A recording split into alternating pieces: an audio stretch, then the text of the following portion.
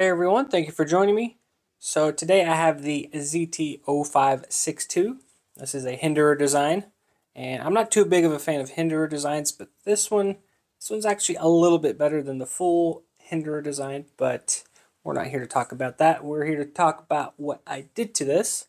Now, the reason why it's disassembled and it's already customized, I'll be honest, I completely forgot to record a good chunk of what I did. But fortunately, I do have videos on how I anodized the titanium and then how I created this backspacer. So I'll leave a link down to those videos in the description down below. So with that out of the way, let's get right into it. So I'm wearing gloves because I don't want to stain the ano before it gets to the customer. So I just want it to be perfect when it gets there. So I'll give you guys a close look. So we got a purpley bluish tint to it. So the customer wanted more of a purple. Now you can go more of a golden purple, but I decided to go with a little bit more blue purple. I guess the higher range in the amps that I chose to get this really cool color. Now this was already stone washed. So what's really nice about the stone wash is the scratched up areas have a different finish than the other rougher areas, so they do pop a little bit more, those scratches. There's the underside for you guys really quick. But really pleased with the outcome of the purple. And then the customer also wanted a custom backspacer, so I had a chunk of fat carbon. And this is the black camo, but really happy with how this turned out. I created some pretty cool bevels there, as you can see. It goes a little bit deeper here towards the middle of the hump. So really accents that really cool weave pattern from the carbon fiber, the fat carbon. And it's got a little swoop to it, and I'll show you guys what it looks like once it's assembled. But really pleased with this as well. And unfortunately I couldn't go full circle. I actually had to dig into this because if I didn't, then the blade would hit it and it didn't function properly. So that's why they're kind of 90% circles, but that's basically it. So enough talking about it. Let's put it together and see what it looks like.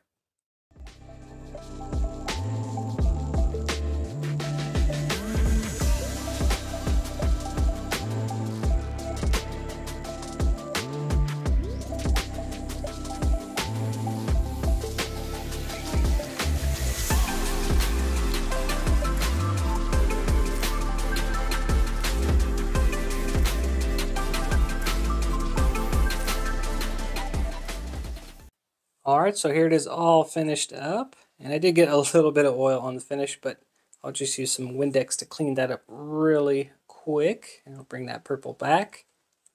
Here is the pocket clip side. And again, I just really like that stone washed finish. Really anodizes well. And then as you guys can see, the backspacer, it does have, I tried to have it flow with the front here. So I kind of wanted it to arch up just a bit. I guess you could say it has kind of a mohawk to it, if you will. But I wanted to make sure that it stood out, which it does. And then just kind of go with the flow of the scale or the top side of it. And there is a slight swoop down here. You can barely see it in the back end. But again, I wanted to incorporate it into the backspacer, which I'm really happy with. And unfortunately, I couldn't go all the way with the backspacer since the pocket clip has its own setup back here, but I was able to make it look as good as I could. But this 0562 Hinderer design from ZT is actually not that bad of a knife. Again, not a fan of Hinderer knives, but this one actually looks pretty good. And again, that flipper tab it's a big flipper tab, but it does get in the way of dropping this thing shut. But if you put it way back, it will get past the D10 and it will drop shut. But one of the reasons why I don't like Hinderers, but it's not terrible, just not my cup of tea. But it is a really, really smooth action knife. Again, it really fires out.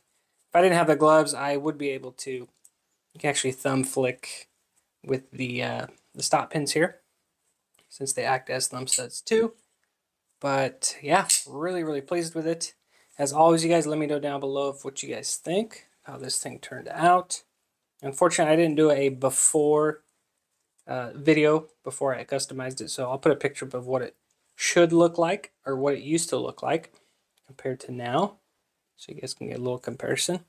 And then real quick before I forget, I wanted to mention the ergos now with that backspacer. I made sure that it was comfortable in hand, so that way it doesn't bother you, because it didn't before. So I didn't want to mess with the ergos.